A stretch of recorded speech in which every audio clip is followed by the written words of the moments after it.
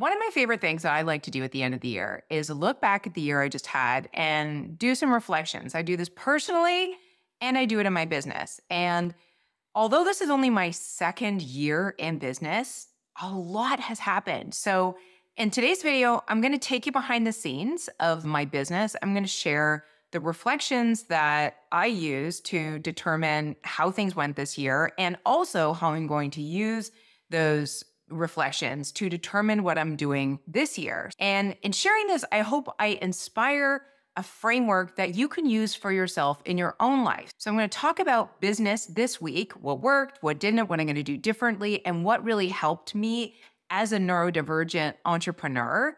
And then next week, I'll do the same thing with my life situation, because I don't know if you can tell, but things are getting a little sparse around here because there's a lot of changes going on for this girl in 2024, and it's not just in business. But let's start there with the reflections of 2023, how it went for me, and how I'm going to use what I learned about that to influence what I'm doing this year. Let's start off with some wins, because that is the one thing that we have a tendency, present company included, to completely overlook. So when we don't look at progress, all we're looking at are the bad things, because the bad things are the things that scream the loudest. They're the things that our nervous system picks up. It's what gets lodged into our memory, and it starts to build an identity about who we are and what we're capable of. So I'm going to give myself a little pat in the back here, because in 2023, I met and exceeded my overall revenue goal. I took you guys on the journey of trying to build up one of my revenue streams, and I didn't quite get there, but I'm really proud of the results that I got in terms of that revenue. However, overall in my business, I did really well from a revenue standpoint. Now, there's more to that because it's not just about the money. So stay tuned, because I'm going to break down why I'm not going to repeat the same things in 2024. A few other things I'm really proud of is that I doubled my email list. If you're an entrepreneur, especially in the online space, having an email list is really important, and being consistent with that is also very important. I'll talk a little bit more about consistency as we go on, because I know that's a pain point for all of us, myself included. A few other wins. I'm almost at 300,000 downloads on my podcast. It's the ADHD Friendly Show. If you're not listening to it, what are you doing with your life? If you're on YouTube, I grew exponentially. Not only did I double my subscribers, but my view count was like 15x. That's a beautiful thing about doing things on YouTube. All of your videos become little assets for you that people continue to watch over time. So unlike Instagram or LinkedIn, where you post something and then it's gone the next week, all of my content is continuously serving my audience, even stuff from 2 years ago. So I love YouTube, and I would say that is probably one of the secrets of my success this year and last year. So in addition to all of that, I also was a guest speaker on 2 online summits. I coached over 30 new ADHD adult clients, and I launched 2 new programs. The Organized Business I launched in the spring, which is a Notion template for anyone who has a business currently or is in the process of building it up and just needs structure and organization. And the other thing that I launched in December was Align to Start. It's an ADHD entrepreneur roadmap that takes you through idea and conception all the way through to launching, so that you can follow through, be very clear on the direction you're going in, and move forward in confidence. So that was a successful launch with my first cohort, and I will be launching it again in the spring. If you are interested in getting into entrepreneurship and you want to work with somebody who understands the challenges of your brain, whether it's overwhelm, imposter syndrome, or just getting yourself to do things, then sign up for that list below. I will contact you when it opens up again in the spring. So those are my successes in 2023. And I gotta say, it was a great year. As I've mentioned before, I've had many businesses before this one, but for the first time, I have understood what it takes to be consistent in a way that works for me. And I've created a workflow, or let's call it a rhythm maybe, that helps me stay consistent. And the secret to being consistent, in my view, is to find a process or a workflow that works for you, and then just doing it over and over again consciously until it becomes unconscious. Now, the downside of this, which I've also learned, is that whenever you take a little bit of time off from that rhythm, it's like starting all over again. So I took some time off over the holidays and I am finding it so hard to get back into that rhythm. It's like running through hummus, man, but I'm getting there. I know the steps I have to take and I just keep taking small actions and it gets done. So on that note, I also want to share some of the struggles that I had this year because they were plenty. The first thing I gotta say is that entrepreneurship is lonely. And I've spent a lot of time in this office right here, either coaching clients or making content or creating products. And although I love doing all of those things, I gotta get out more. So a lot of things are changing in my personal life next year, which I will share in my next video. And I hope that will somehow mitigate this really deeply entrenched habit I've gotten of just waking up, working out, coming into my office, working all day, making dinner, sitting on the couch, going to bed. Like, I mean, I actually do love that routine, but I love it a little bit too much. I got to get out and see people face to face. Like vitamin C, i.e. vitamin connection for an ADHDer is so important. So this year, I'm really taking my work out of this office, literally and figuratively, and moving it into new places where I can be around like-minded people. Another thing that I learned about myself this year, and I've shared this with you, it's not going to be new.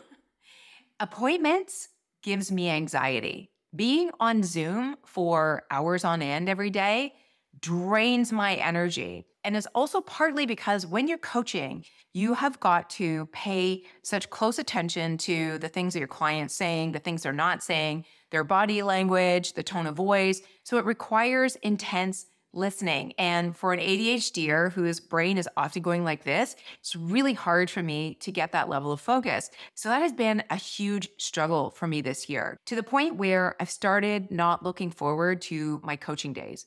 I love my clients and my clients give me so much energy and I adore working with them. But because it requires so much mental energy from me, and also these appointments, which usually start around noon, so I have the morning to take care of myself, all I can think about are my appointments and not being late for my appointments. And is the Wi-Fi going to be working for my appointment? And is the dog going to need to be taken out before my appointment? And my brain just can't get off of the appointment. So this has become hugely taxing for me. I don't know if I'm alone with that. Maybe that's just like my weird little quirk, that it's to the point where something has to change. So on that note, I'm going to get into the questions I'm asking myself about how I want to change my business in 2024.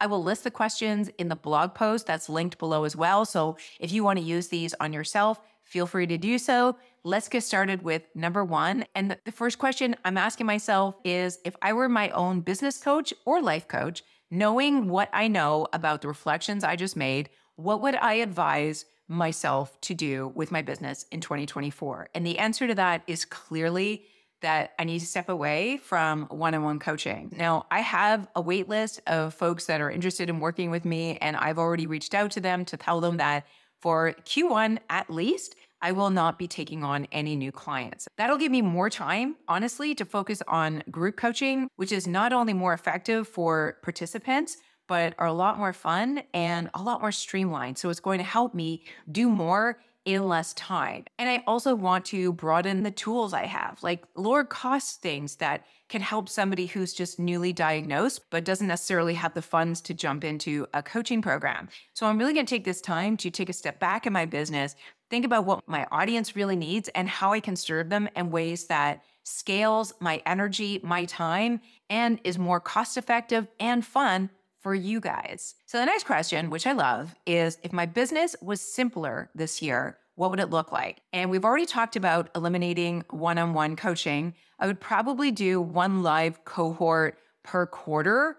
And I would also streamline my messaging, my product offering, and the channels I'm using to further hone in on the person that I'm trying to serve, which is a late diagnosed ADHDer, probably somebody over the age of 35 and is looking to improve their productivity at work or in their business, and also looking to improve their well-being, which looks like less overwhelm, less confusion, less clutter, less stress and anxiety, because all of those things make your ADHD symptoms a lot worse. So the more that we can improve our well-being, the more that we can just improve the quality of our life and be happier people, which we all want. So that is how I would simplify my business. And a big piece of that is going to be stepping away from short form content. So less effort on Instagram, probably no effort on TikTok. I'm just not interested in the platform. And it appears that you guys aren't either. So I'm going to double down on YouTube and my blog and my newsletter, because those are the areas where I can go deeper and teach things that are really going to matter to both of us. The next question is, what area of my business did I really enjoy working in, and what area did I not enjoy working in? And again, this goes the same for life, because if you're not really paying attention to what you enjoy doing, then you're not intentionally building either a business or life that truly aligns with who you are and what you're interested in doing. And when we don't do things that we're interested in, we poop out. So for me this year, as much as I enjoyed the interaction and connection of coaching, I didn't enjoy the length of my coaching calls, the amount of coaching calls that I did, and the amount of appointments I had on my schedule. What I really did enjoy was creating content when I was in the zone of creation. What do I mean by that? I don't know about you, but my energy goes like this on a daily, weekly, monthly basis. I can have a few days where I'm very low energy, and that can look like just feeling tired, scattered. My ADHD symptoms are worse. I might be feeling a little bit down or anxious. It's really hard to be creative in those moments. But on days where I have a great night's sleep, I had a great meal the night before, I'm fully hydrated and feeling good, and I've worked out, I can go gangbusters and punch out a lot of content and be very prolific. So I really enjoyed creating content that aligned with my rhythm and flow. The next question is, what can I cut out of the things that I didn't enjoy doing this year? And I've already covered that, so I won't get into it any further, but I wanted to share it because obviously there's things in our lives that we have to do that we don't enjoy, that we can't cut out. But a lot of the things that we're doing that we don't enjoy, we can. So ask yourself, what can you cut out in this coming year in your business or life to really just improve the overall quality and reduce the anxiety that you feel about doing them? The next question is, how can I add more fun and enjoyment in 2024 in my business and in my life? As I already mentioned, one of the things that was a struggle for me this year was that I just didn't have enough face-to-face time with people. So next year, I'm going to make sure to do more co-working dates with friends and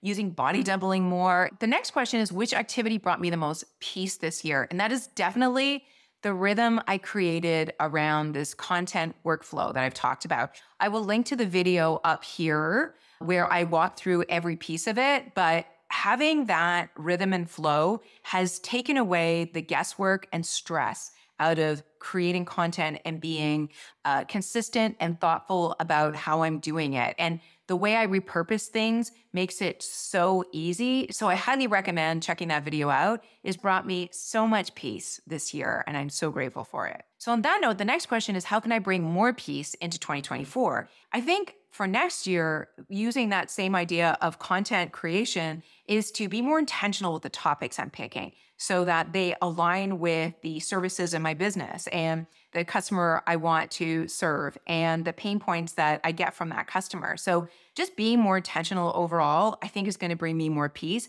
because what I'll be building will feel like it matters. Because the one thing I don't want to give you is fluff. I know your time is precious. My time is precious. God knows our attention is very precious. So I want to make sure everything that I'm delivering has intention. And the next question is purely marketing related. And it is, if you could only market your business on one channel in the next 6 months, what would it be? For me, hands down, YouTube. YouTube and my newsletter. And I know that's two, so I'm cheating, but YouTube has been like the game changer for my business.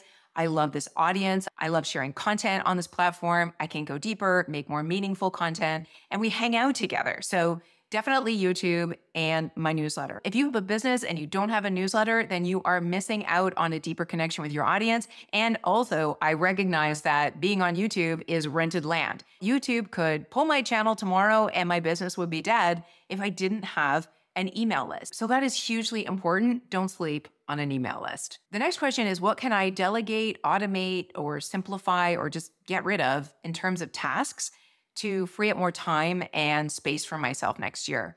I feel like I did a lot of that last year, and I mention it in my workflow video. I use an AI software to cut my long form content into shorter reels, and then I schedule those reels using Metrocool. Those are two pieces of software that have saved me so much time. I also find Notion AI to be super helpful in terms of helping me polish my content or repurpose it for different structures. It's all my words, it's all my ideas, but I'm not the best speller. I am not the best at grammar.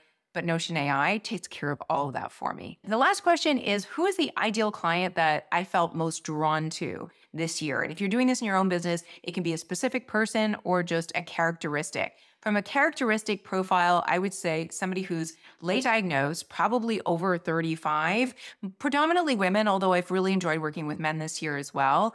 And they're also just very curious and coachable. They're interested in things like Notion and productivity and understanding their ADHD and working with their brain. So they've gone through the process of being diagnosed. They have that initial sense of relief that now at least they know what it is. And then they go into this phase of feeling perhaps angry or sad and grieving what could have been and how they missed out on so much or how they weren't supported the way that they felt they should have been. And trust me, I went through all of these.